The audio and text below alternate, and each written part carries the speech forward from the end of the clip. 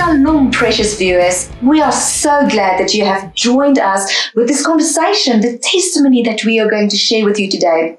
For those who are on YouTube, I would love you to press that subscribe button, like, and press that bell as well so that you do not miss out on all the weekly testimonies that we've got to share with you, because this is where lives are changed. We are going to talk with Jacqueline Ruth. She is our English presenter, and she's got a wonderful testimony. She can bring so much hope for those who are in bondage. You know, she had a child. As a child, she was in bondage. She had a vision and a dream, but the world came and stole that dream from her. And maybe there's somebody that's watching this testimony today that's got a hardship since childhood, rejection, and a lot of things that's sitting in your heart. Today, this testimony might change your life. And I pray that when you listen to this testimony, that God will reveal His love to you, and that you will know that He loves you dearly, and that you are not alone in this world. And we want to bring Jesus and hope to you. Jacqueline, it is such a privilege to talk to you today. I'm so glad you're speaking to me in English, because we only ever speak Afrikaans. Yeah, and you know, my English is not as good as yours. Oh, you sound lovely. So I'm going to try my very best. Well, I have told the viewers that as a child, a young girl, you had this vision to be in ministry. You spoke to the trees. You actually prophesied and sang to the trees. Tell us about that. So as a young girl, I didn't grow up my mom believed in Jesus, and my dad always said to me that, he kind of chased me out of the house when I spoke too much about God and Jesus. So, but as a young girl, I grew up in a town called Klerksdorp. I was born in Joburg, and I grew up in a town in Klerksdorp in the northwest. And we had these big plots of land in the back of our yards. And I'll never forget, I would stand on the porch. For those of you who are not South African, I'll use the word porch. We say stoep. And I'd stand on the porch and I'd overlook all these fruit trees in our garden.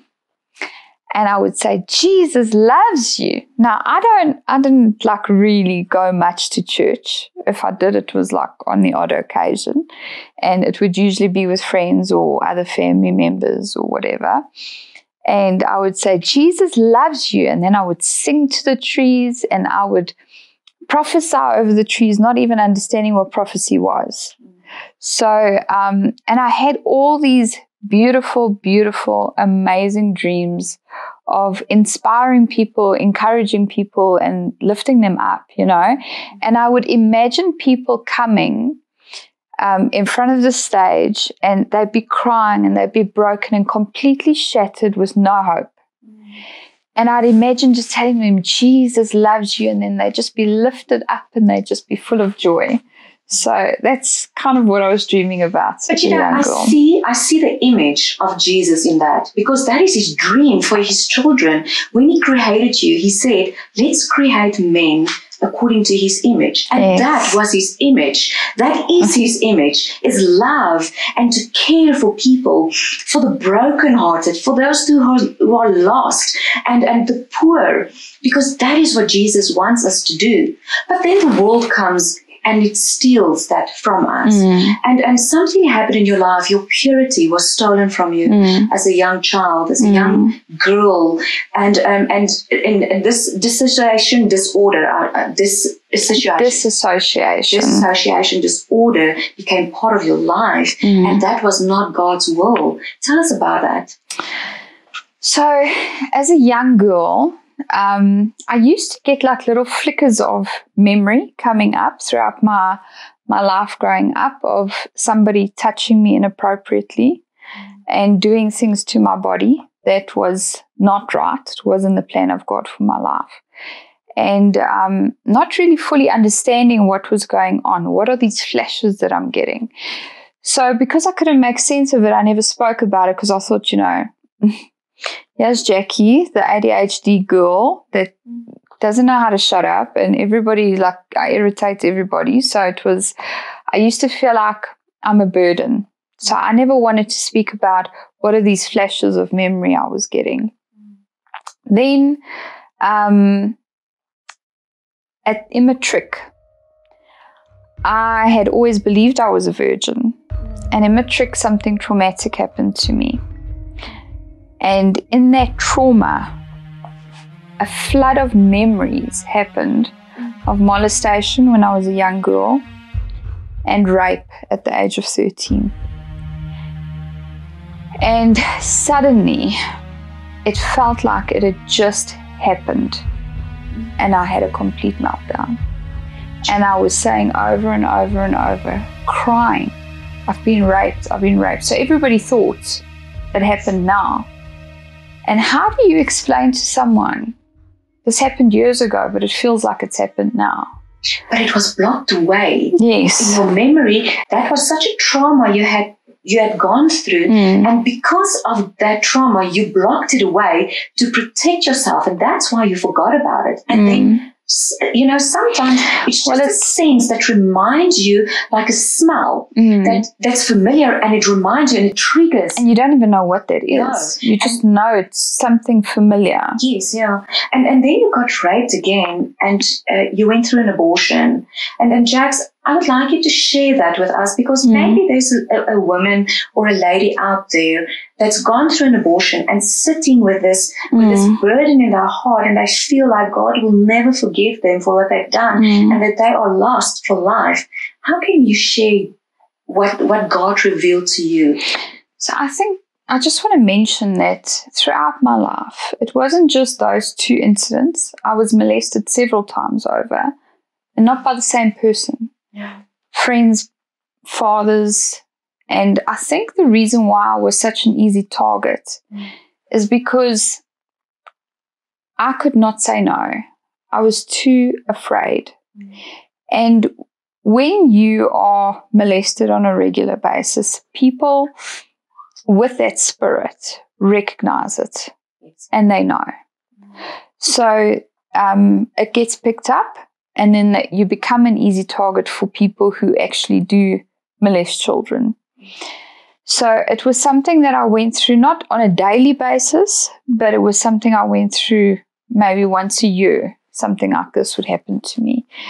And I started believing I'm at fault, and I started believing I'm dirty and I am not worthy of anything. I'm not worthy of love. I'm not worthy of anything in my life. But I had such a strong mindset that I would internalize and block it off. Yes. And then for years, even after I met the Lord, I sat for years in therapy.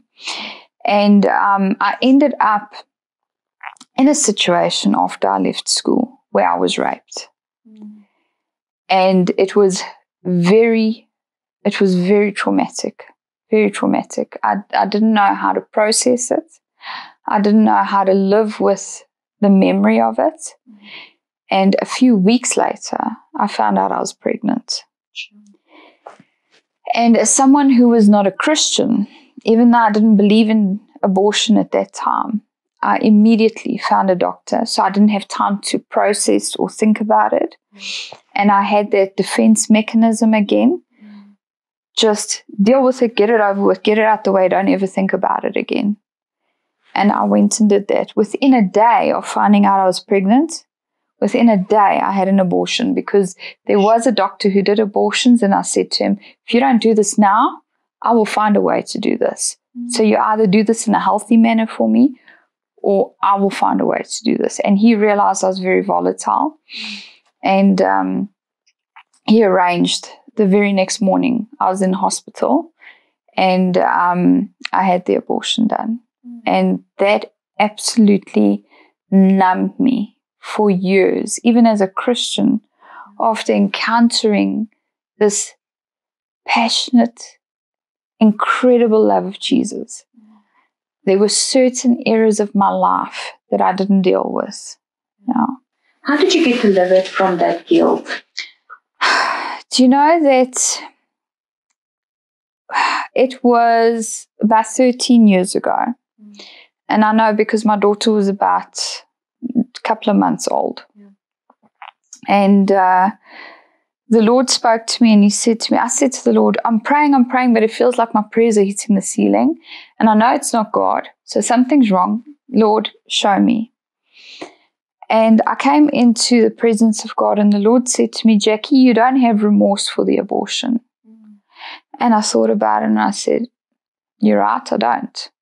So can you give it to me? Yes. Give me remorse, because I don't feel sorry. I feel like I rescued a child who would have been a product of rape. And I felt justified. And even in my quiet time, talking to the Lord, and I believe it's important that we are honest with God. Yeah. Tell him the truth. He knows your heart. Absolutely. When you have prayer time and God says something to you, don't just say, sorry. Say, I don't feel this, Lord, but give me remorse. And a few weeks later, I went to church and our pastor was there and he said to me, well, he didn't say anything to me. He spoke to the congregation. He said, if you have pain in your body, come forward. And I had back pain and I don't usually go forward for something so small, but I felt like, go forward. And I went forward and I had my hands up like this. And he just gently touched my hands. And as he touched my hands, I don't think he knew what was going on with me, because this is just a prayer line for healing, you know. But the anointing was on him. And the word of God says the anointing breaks the yoke. So although he was praying for physical healing, God gave me spiritual, emotional healing. And as he laid his hands on my hands, I had a vision of the most beautiful girl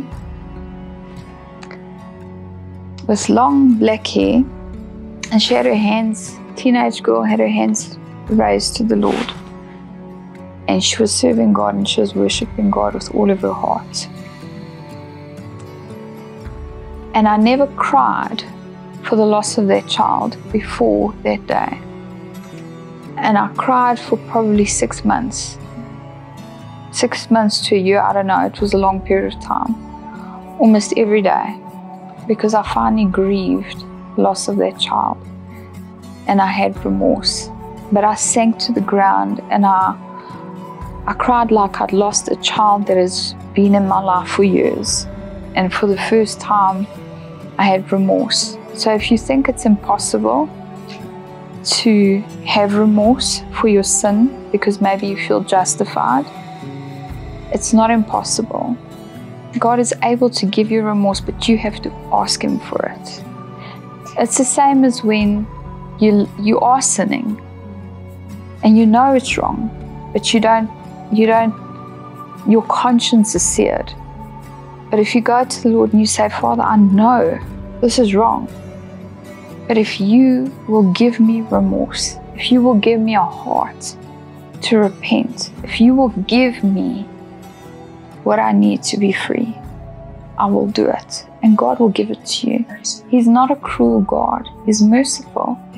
I must tell you that, and I think this is a very important message to the viewers as well. For those who has been through abuse and molestation and rape many times, one time after another, you know, when I can talk about this myself, and for those who have watched our testimony, since I can remember as a child, I was molested and abused, and I couldn't understand it. And then when I got married, I was pregnant with my second child, and you know, okay, I've been through the forgiveness and all those type of things. I got delivered from that, but then when I was pregnant, men came to me and they wanted me. And I was not even advertising I'm happily married, but men came to me. And I know you're incredibly happily married, because I've watched your marriage and I go, I want a marriage like that. But God gave me Peter, because I prayed for him when I was in standard 5, and he gave me exactly what I asked for. But at that time, when I was pregnant, these men came to me and they just said, I want you and I want your baby. Wow. I cried and I went to my friend and I said, I don't know what's going on. I'm pregnant. I feel ugly. And these men, they just come to me and they buy me suits and I don't want anything to do with them. What's going on? And she said to me, remember, when you got molested, the person that molested you had the spirit of a lust. And that spirit is lying in you. Not that I have a spirit of lust, but their spirit of lust became, it attaches itself to you. me. Yes. And because I've got that spirit of lust over me, when a man walks past me, that spirit of lust, if he's got a spirit of lust, it immediately connects with the spirit of lust that's lying upon me. And then she said to me, break that spirit off. And we've done that. And the next time when those people, the same men that used to come to me, they didn't even notice me. And I said, Lord, what is happening? And that is what I want to share with the viewers today. If you've been through abuse many, many times, I beg you, please go to your pastor and break the spirit of lust over your life, because that is going to be it's going to release you, and you're going to feel free, and that's what I did, and God delivered me from that spirit of lust, and I never had that problem again. But Jax, the enemy uses our circumstances or our situations, and he plants a seed of suicide if you cannot handle the situations anymore. And that is what happened to you on the age of 16. No, it was actually 23. Yeah. I actually, during my childhood, I had twice tried to commit suicide. I think my mother was a nervous wreck with me. Nobody understood what was going on with me because I didn't have when you don't have the vocabulary to explain, this is what's happened. Or I'm having flashes of this. I don't know if I am crazy. I don't know if I've got it all together. And you feel so ashamed, so you push it down. And you are constantly putting bricks on top of memories, on top of trauma.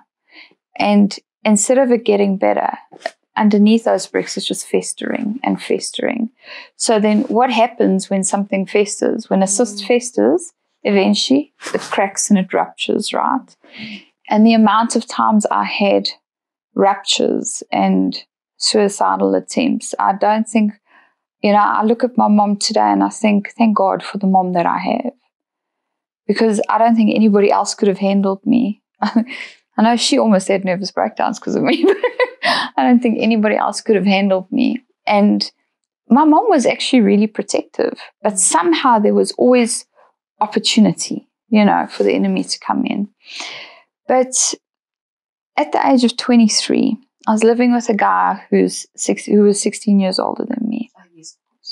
And my sister came to visit, and she's 4 years younger than me. Now, I've got no problem if somebody's in a relationship and you're a lot older than someone, as long as it's from God. But in this particular case, it wasn't. And I never realized how this guy, his perception was totally wrong and just not right. And we were together for quite a long time, and he turned around and he was drunk and I was drunk, and that's how I used to numb myself. I was an alcoholic. And he turned around and he said to me in his drunken state, he said to me, if I'd met your sister before I met you, I'd rather have been with her. Now, bearing in mind, that was the first night I drank hard liquor as much as I could. Not the first night I drank hard liquor, but the first night that I was drinking hard liquor that I couldn't get drunk. And I was drinking as much of it as I could, bottles of it. I should have had alcohol poisoning, and I was sober. And I believe God was keeping me sober to save my soul. And I was getting angry that night. Angrier and angrier because I couldn't get drunk. So this guy went to bed after saying to me he'd rather have been with my sister than what he had been with me. And that crushed me, because I'm like, I might not even really love you, because I don't think I did love him. But still, why don't you want me? I felt at one stage everybody wanted to use my body, but they didn't want me as a person. So my only tool for love and acceptance was my body. And I lied on the floor that night and I cried out to God. And I cried so much that I actually stained a parquet floor with my tears. I'll never forget it. And I said to the Lord, if you are real, show yourself to me. Because if you don't, I'm going to kill myself. And I'm taking my son with me because hell can't be worse than this. Sure. And he needs to come with me. I can't leave him here. So the next day on my way to commit suicide, I had a nice party with a Coke truck, knocked us off a bridge. My son had a little scratch on his back, and I've got a crushed arm. My whole body was in ribbons on the side. Lost my front tooth, so I don't have a real tooth. But I came into the presence of Jesus, and I remember saying, I just want to stay. And it was like he opened a curtain, he showed me my son, and he said, it's not time yet. But Janita, in his presence, I'm going to try and talk about this without crying. Don't know if it's possible. Because it's overwhelming. And the peace, the love. I will never. Every time I talk about this, it's like it happened yesterday. I came in the presence of Jesus, and I never liked many things about me. Even though I used my body as a tool, I didn't like my body. I felt dirty, so dirty, like I could never get clean. And I couldn't stand my nose. My nose is, well, I used to feel my nose is so big, it's so long, it's so whatever. And there was so much about myself I didn't like. I didn't like my hair. I wanted thick, beautiful hair, and I have lots of hair, but it's thin, you know. And so as women, we judge that about ourselves. But I came in the presence of Jesus, and I felt every cell in my body, even the dead cells, which is our hair. I felt his presence in my hair, in my nose, on my nose, every cell in my body. And he didn't have to say a word. This love permeated my entire body that I knew there and then I am so deeply loved. And the other thing that I felt, because prior to that I'd get into showers and I'd wash and make my skin raw from all the abuse that I've been through, trying to get clean. And I'm sure you know what that's like. You just want to be clean. You just want to be clean. And nothing I did could make me clean. But I came in the presence of Jesus, and I felt like a brand new baby who'd never been touched, who'd never sinned. And I was brand new. But I know it's because I asked him, show me who you are. And it came as a cry of my heart. And when you cry out to Jesus, he will show you who he is and how much he loves you. Absolutely, because he gives life. Life in abundance. That's right. And he makes new. He makes his creation new. Yeah. So whatever has gone wrong in your life, he comes and he replaces it with something beautiful. And that is so precious, Jax, that you can walk with that for the rest of your life and cherish that, because that is only Jesus. Only Jesus that can do that. Jax, when you met Jesus at that moment, you knew that you were accepted by him. But the thing is that you have to take it for yourself as well. You have to accept yourself as well. Did you do that? No. It took me almost 20 years of being so deeply in love with Jesus and getting to a place where I realized, you know what, I love Jesus so much. I help everyone else around me, but I don't love myself. And the one day the Lord said to me, Jackie, look in the mirror. And I used to avoid making eye contact with myself. And I was like, And I'd look in the mirror and I'd kind of like look, but not really take a good look at myself, you know. And the Lord said to me, look in the mirror. I was like, why? And he said, look at your eyes. Look into your eyes in the mirror. And I was like, Lord, what are you doing? And I started crying. And he said to me, the eyes are the windows to your soul. When you're looking in the mirror, you're seeing Christ in you. And I want you to say, Jackie, I forgive you. Wow. Jackie, God loves you. Jackie, I love you. Jackie, God accepts you. And I didn't have to do it once. I had to do it a lot of times. And there came a day, and it wasn't that long ago, that I got to a place where the presence of God came on me. And this joy radiated from me, because now it's no longer me loving you because Jesus loves you. And I know Jesus loves me, but actually deep down, I don't really love me. But I've gotten to a place where I love who I am. I like who I am as a person. I know I make mistakes, but I don't do anything intentionally to hurt anyone. And the word says that the pure of heart will see God. Yes, absolutely. And purity is not something that has happened to you or that you've done wrong. Purity is a pursuit of God. That's what purity is. It's the pursuit of God, and to obey His word, and to get into His presence, and to be hungry and thirsty for God. My whole life, every day, I have a lot of people say to me, oh man, you just only talk about Jesus. That's all you can. It's the only thing I want to talk about. He's in you. Yes. He shines through you. I've tried talking about something else. I've tried talking about other things. It doesn't work. I'm bored. Yeah, it's not just that. It's people don't understand. When God is, yes. Isn't it? When God has, and in fact, God told me to write a book about that. Yeah. I'm busy writing a book. I'm taking a big leap of faith here, actually saying this to you guys. I didn't plan on mentioning it, because now I'll actually have to go and finish it. But I'm busy writing a book called Claim Your Inheritance. It's in your DNA. Absolutely. Because when you know who God is, when you know the character of God, and you know who God is, you'll know who you are, because you are not God, but you are His child. Absolutely. And you are created in His image and in His likeness.